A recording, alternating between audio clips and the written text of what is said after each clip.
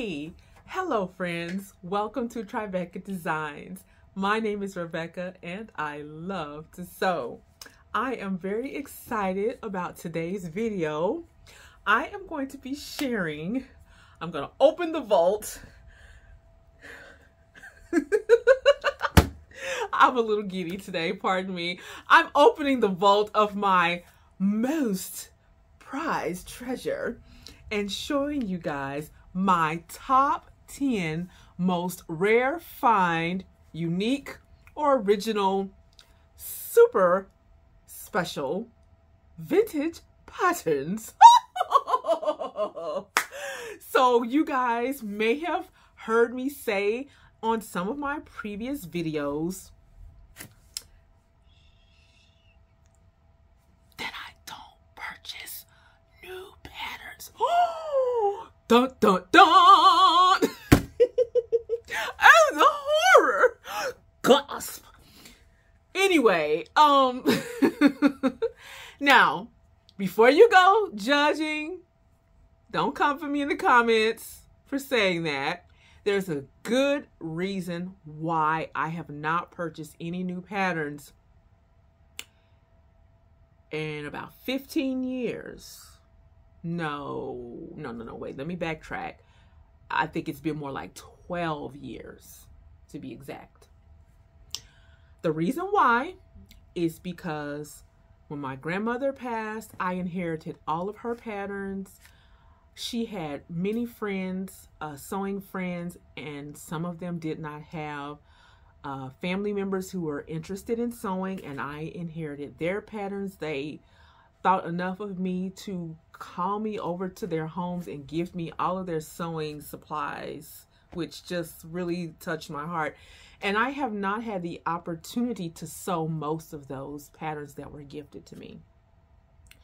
And I kind of made a vow to myself that I would not let them go to waste, since they entrusted me with something that they really cared a lot about. I said I wouldn't, I would use them. And so I've been trying to do that. And so that's one reason why I have not bought any of the big four patterns, which is what I was accustomed to purchasing when I started sewing back in the 80s. Yeah, 80s. I was a kid, but I was sewing, okay? So, and then moving forward, even like 12 years ago, 15 years ago, when I was still into purchasing commercial patterns, I had begun to notice there were a lot of repeats. Sometimes they changed the number, but it was the same pattern. Sometimes they changed the model or just a little small detail, but it was basically the same pattern. And as I began to thumb through my vintage patterns, I just, begin to see some, remakes, and I wasn't inspired anymore. I'm not gonna sugarcoat that. There was a time when, I just wasn't inspired by the patterns that I was familiar with. Since then, I understand there's many indie pattern designers, and it took me a while to figure out that indie meant individual. I was just like so out of the loop with all that stuff that I didn't even realize that's what indie meant. And so there's all kind of PDF patterns online and pattern companies, and things are just different now than they were even 12 plus years ago. So I am going to share with you guys my top 10 most unusual patterns. And I'm just going to go ahead and jump right in. Come along. Okay, so what I have done here is pulled this stack of patterns, and I'm going to start with the one that has the earliest date on it. I think I already have these in order. Okay, so we're going to go back to 1954. And this is the pattern that I would like to share with you guys. It is a Vogue couture design. And what I find really interesting about this is that the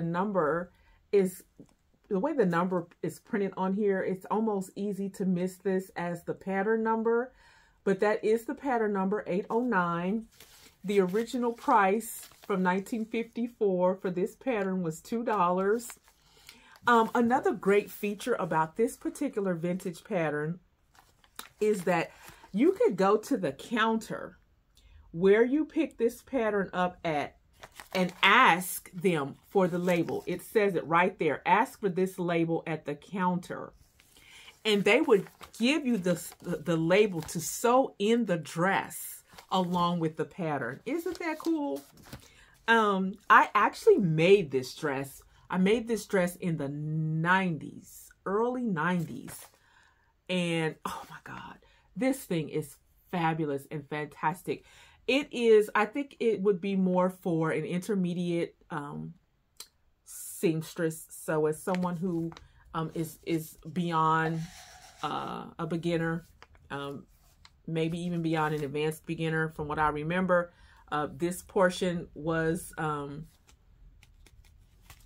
maybe a little bit more advanced to do. I wish I had this dress still to show you all. And I don't know if you can see by the line. Oh, check out that pocket. You know, I Googled this to see if I could pick up this pattern online.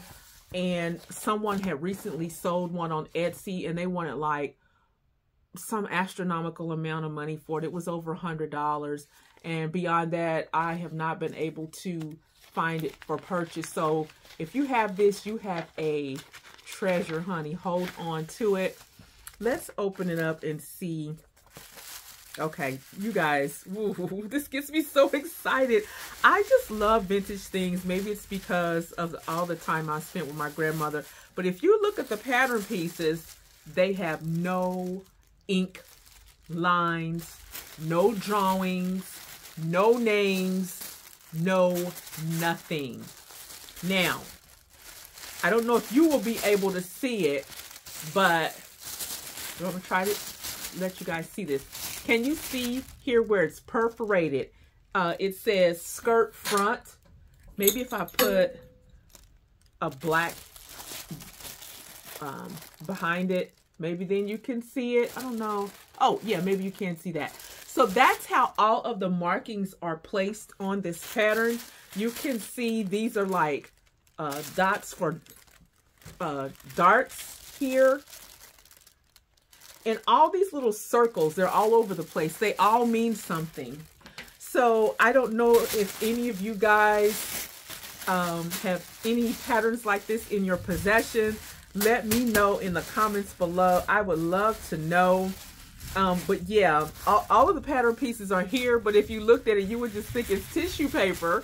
Because again, there's no markings, no ink markings. Now here, this says sleeve. I hope you guys can see that right there. Let me put a black behind it, a black so yeah, can you see that now? It says sleeve.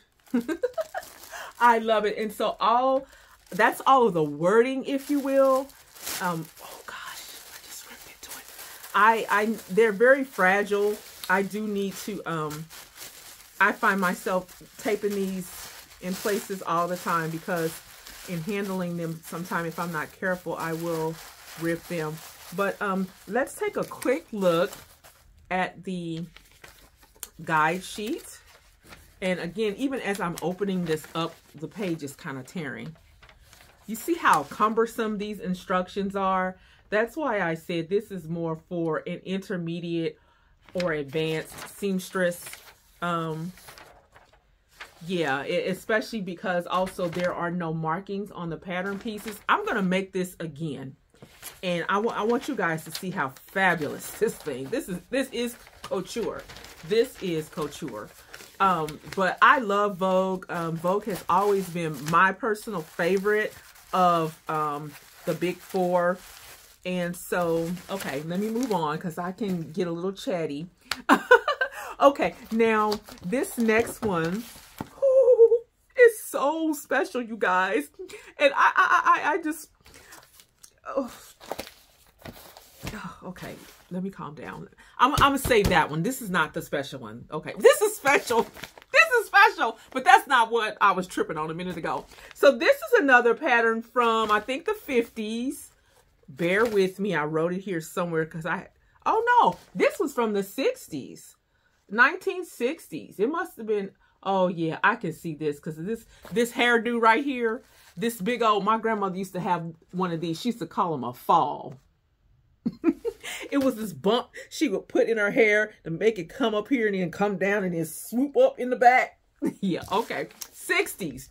She has lots of photos of her. She and my grandfather used to go to these magnificent balls, and she would make all of these lovely gowns every year to wear. She had many photos. Of course, I wasn't around in the 60s, but I'm sure this is one I inherited from my grandmother. The one I just showed you, actually, that first one I showed you, I picked up at an estate sale. I had purchased a whole lot of sewing supplies from a lady who had passed. They had an estate sale for her, and I was there several years ago, and she was a seamstress, and I purchased a lot of her stuff. So anyway, this one come from my Gammy, and it's also a Vogue couture design. See how they would put that in blue at the top. You've probably seen these. I think this one you can find online. Original price was $5. This designer's name is Pertagath. This looks like how they want you to pronounce it. If you look at that, it looks like Pertagath. Pardon me if I'm saying it incorrectly. Someone else out there may know. This is another one that I have actually made. It has these, if you can look at this line drawing, oh my God, this thing is fabulous. And the model, if you can look at the details there, it's another one where you could have picked up the tag at the counter where you purchased it. But it comes with the top, the jacket, and the skirt. And I may have photos somewhere back in my analog photo collection, not my digital photo collection, of one of my mannequins in this. But let's take a look at the guide sheet to see if there's anything special. Now, again, this is from the 60s, so there is a lot of all of your markings and your lines and your identification aspects of the pattern are here on this tissue. But this is another one I would say would be more for intermediate or advanced sewists. It has quite a few pattern pieces, but as you follow the guide sheet, the instructions are very clear. It is not, in my opinion, difficult to put together. But I just like looking at these old guide sheets. I like looking at the difference in the print. The illustration key at the top typically is still pretty standard in comparison to what they do now. I personally have never purchased patterns, PDF patterns, or patterns outside of the Big Four company. So I look forward to experiencing that in the future, kind of more as just like a research or a comparison aspect to see how I like it compared to what I've always been accustomed to. Okay, moving along here. I think I got these out of order now. I'm sorry. Let me go back to the 50s. Oh my goodness, how about this, you guys? Okay, isn't that June Cleaver? Doesn't that remind you of Leave It to Beaver? I love this. I have never made this one. I think this one came from the estate sale that I told you about that I got the first one from, because I don't think I inherited any patterns from my grandmother and her friends from the 50s. They were all sewing like mad in the 60s, if I remember correctly, just because they started sewing later in their life than I did. Now, what are they calling this? They're calling this, a jumper, okay? And then the skirt. And that's what you get in this pattern. I love these pockets. Did you check out these pockets? And I love, girl, okay. First of all, where are her organs? There's barely enough room for a belt. I'm just like, yeah. Okay, I love the fit you know, fitted waist, and then it's not really a flare. It's just, it loosely kind of skims. I don't know what you would call it. I don't know, maybe you'd call it a fit and flare, but I just love that fit, that very elegant look. So I want to make this one original price 45 cents. And let's take a quick look at the guide sheet to see if there's anything unique about it. Now see, this one is from the 50s too. Maybe it was just the Vogue that didn't run all of the prints on their pieces, but this is from the 50s and it has all of the markings on the pieces. But anyways, maybe you guys wouldn't mind helping me decide which out of the top 10 I should make first or next. Oh my God, this skirt is a killer. I mean, look at that. Look at that. Ooh, my goodness. I love it. So, you know, I've not seen, because I really haven't looked in the pattern books lately, anything like any of these. And so I would be willing to duplicate any of these if someone is interested. I would duplicate it for a fee, depending on which one you choose, but I would do it at the current pattern pieces that I have here, and you would have to do any size adjustments, grading, what have you, on your own. So just in case someone sees something they like, they can't find it, I'd be willing to do that for you. Okay, this next one is also from the 50s. And isn't it the cutest? Now, I know a lot of people don't dress their children like this anymore, but I think this is adorable. It's a little kids pattern. What are they calling this? I don't know, but it even has the bonnet. It has the bonnet. And, oh, I don't know. I didn't mean to show that. The person's name that this belonged to is on the envelope. She wrote her name on the envelope. But yeah, I think, oh, they call it a toddler's play suit with bonnet for girls. And it is special. Okay. Oh, wait a minute. Oh, I thought that maybe it didn't have the markings, but what is this? Oh, I wonder if the owner just did that, or if it can.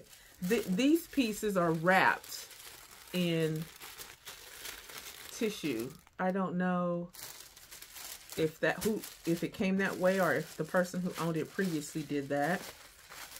But I just want to check I haven't looked at the guide sheets for these in years, and so I just wanted to kind of look at the guide sheet to see if it had any unique features that stand out.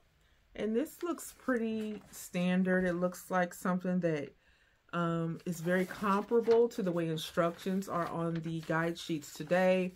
Like it would be very easy to follow. So I'm gonna set this one back in the envelope and move on to the next.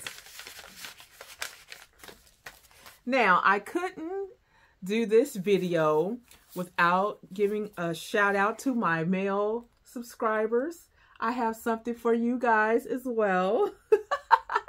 This is a men's shirt and slacks patterns, or you can also make the shorts. It is also from the wait, let me make sure I got that right. Oh no, this was 1965. Copyright 1965.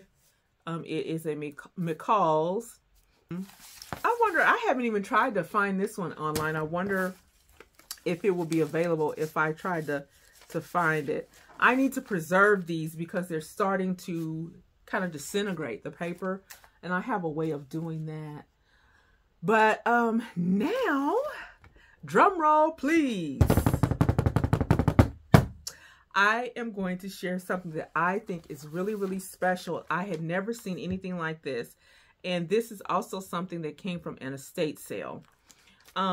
This is a mail order pattern from the Kansas City Star, which is a local newspaper here. Apparently, they had a section in the local paper where you could go and order patterns. And it says Kansas City Star Times, and it says, be a clothes horse. And I scratched out the lady's address who ordered this. But check this out. You guys have got to see this. First of all, she saved the newspaper clipping. That is super cool. That is some history right there. So she saved the newspaper clipping. It says, quick jumpsuit, printed pattern number 9244, sizes 6 through 20 by Miriam Martin. And it says, look closely. Few parts, fast sewing, fabulous fashion. Zip into everybody's favorite jumpsuit with doming sleeves and patch pockets for any day of the hour. Perfect for jersey, homespun, or linen. Send your request to printed pattern number 9244. And then it has all the details. I think that is super cool. So if we go ahead and open it up, there it is. This is what she saw in the paper, and this is what came in the mail. I love it. I mean, this is basically what you guys are doing now when you peruse the internet and you see a picture of a pattern you like and you just order it online. Same thing, except for it was snail mail. But I never knew that that was an option for purchasing patterns through the local newspaper. I love it. Brand new, unused pattern. And all the pieces are cut out. Okay, that's how they would come. And oh, this has a little color on the guide sheet, which I think is super cool. Just that little red border is everything. Okay, so there it is, you guys. Oh, that does look simple. I mean, if you look at that line drawing, honey, you need to add a little something to that bad boy to spice it up. I mean, unless you really like, they show you how to do bound buttonholes. Oh my gosh. And then they show you how to do hand sewn buttonholes. I love that. If you look down there, they actually walk you through the process of doing hand sewn buttonholes. And then the bound buttonhole instructions are up here. Super cool.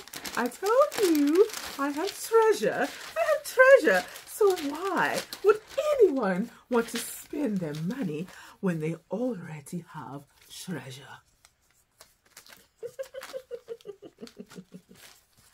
Okay, so I have a few like that. Here is another one. She wrote on here, February 1985. I don't know if that was the year she bought it or what. I don't know. I just didn't know in the 80s, but again, I was a kid, that you could, I never heard of anybody ordering patterns in the mail. I just don't even remember my grandmother ever doing that. But, oh, another one. Oh, look at this. Now, this is why I love to thrift for sewing supplies, you guys. I'm a total sewing geek. I'll admit it. Maybe this doesn't get any of you excited. Let me know in the comments below, honey. Does anybody have a situation like this? Because, baby, this is some treasure.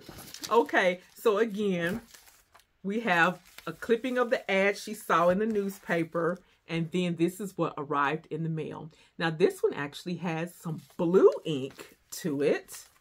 Oh my goodness. Oh my gosh, she didn't use this one either.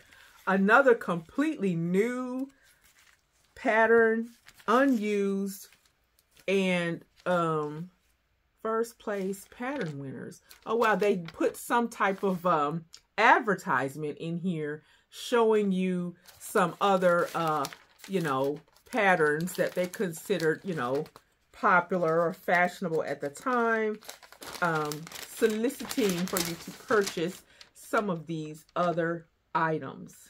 Wow, that, my friends, is fantastic. Whew. The times we live in. Oh, I'm so glad that I have these in my possession. And again, I don't want these things to just sit here and me not use them. It's not that I will never purchase new patterns again, but I have a personal, I guess, conviction that I should make the most of what I already have that I have not utilized, okay? All right, so this is another mail order. It's called Laura Wheeler Designs, okay? But this one is very unique, okay? Let me explain why. Apparently, this came from Chicago, Illinois. This one says Needlecraft Department.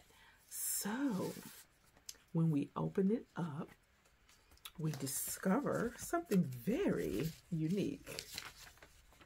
Now, we have to be careful. Mama Jade over here, I bought her because she embroiders. And she's feeling some type of way toward me.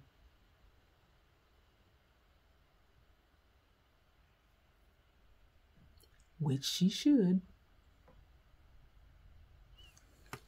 Because I have never utilized her full potential.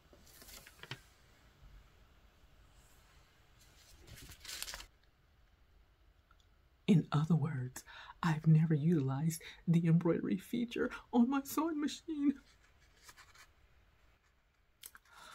It's mainly because I'm too lazy to read the instructions and I just want to sew. It's not her fault. So that being said, these patterns were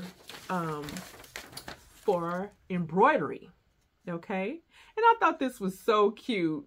These are little guides for different type of embroidery you could put on your work. Let me show you guys what I'm talking about.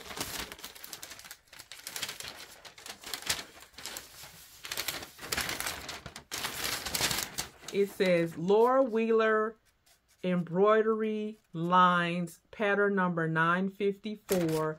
She's giving you all of the different instructions for the stitches, and these are the guides for all of the different embroidery you can put on your projects. I don't know if you guys really saw that, but this is interesting. I think you have to iron these lines on, because as I'm feeling this is raised. This has got some type of raised situation. And I noticed that, yeah, it's printed backwards on here. So again, this is a function now that we use our Cricut makers for, and the embroidery functions on our sewing machines for. And this is the old school way of doing it, you guys. I didn't even know that's what this was, okay? I thought it was a sewing pattern. So when I opened up this treasure, I was like, oh, I'm about to pass out. I just think that the old way of doing things is very interesting, very intriguing, and something that I personally like to explore and experience from time to time. I love all of the newfangled machinery and tools that we have as well. But anyway, this one is anywhere from the early 40s to the 1950s. I had to Google this, and it says that Laura Wheeler's needlecraft work was produced in the 1940s and 50s. So this is another treasure. I told you I had some unique ones. All right, before we go further, I'm going to go ahead and do a subscriber shout out. So let's shout out one of my subscribers.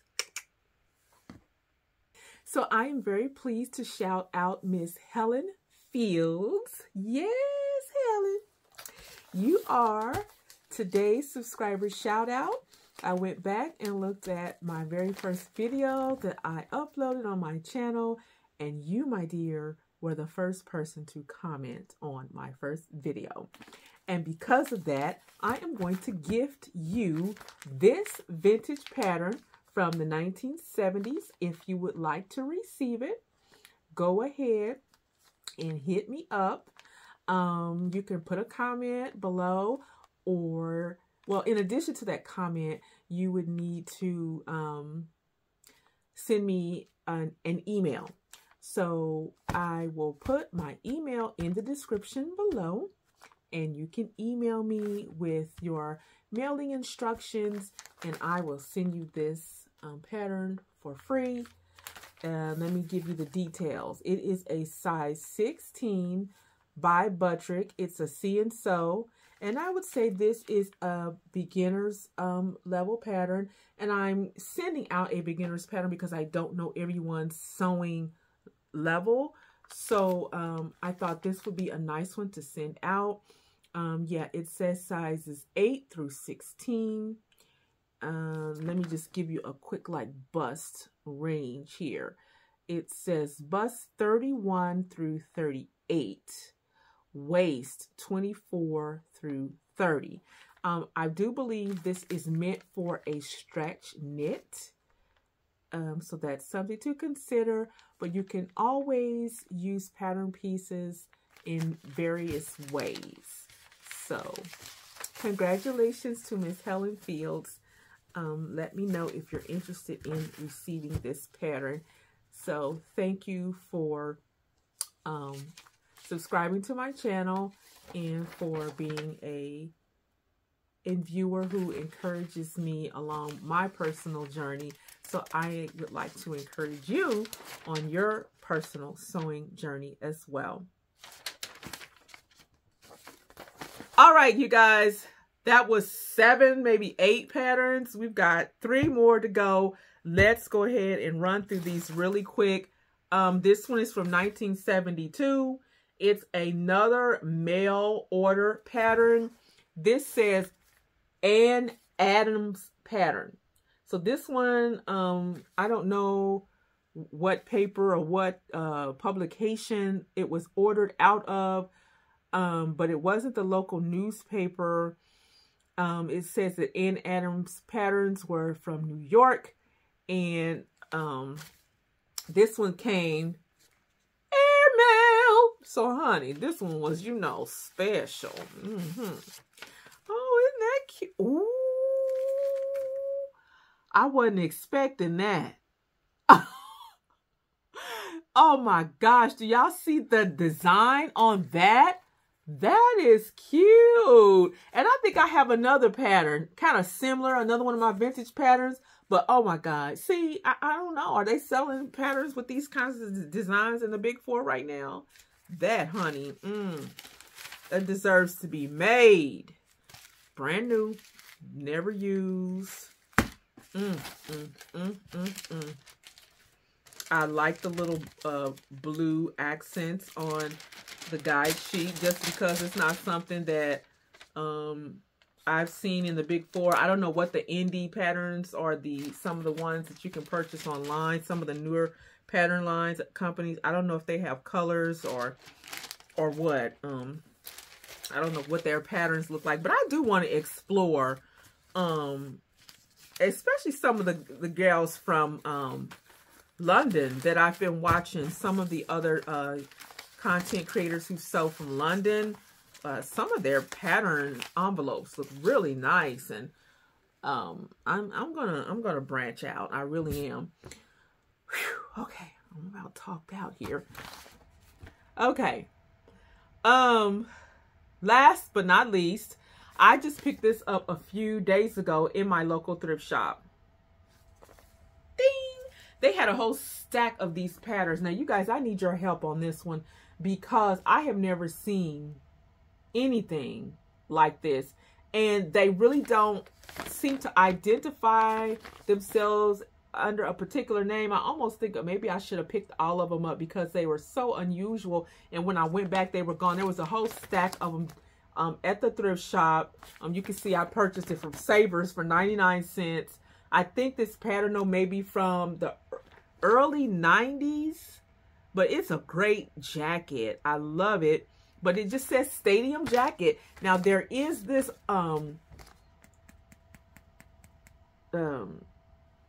emblem or whatever you want to call it right here, but I couldn't find any information on this pattern.